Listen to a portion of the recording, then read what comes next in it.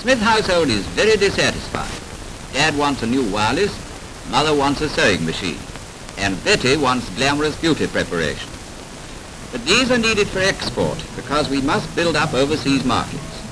We sell these goods overseas for foreign currency to buy the food and raw materials we need to live and work. These things would soon vanish if we couldn't pay for them. If Dad has his new wireless, he must do without tobacco, newspapers, and even the wood for his chair, all imports. Mother can have her sewing machine, but nothing to sew. All our cotton and most of our wool are imported. Betty won't think much of glamour without a roof over her head.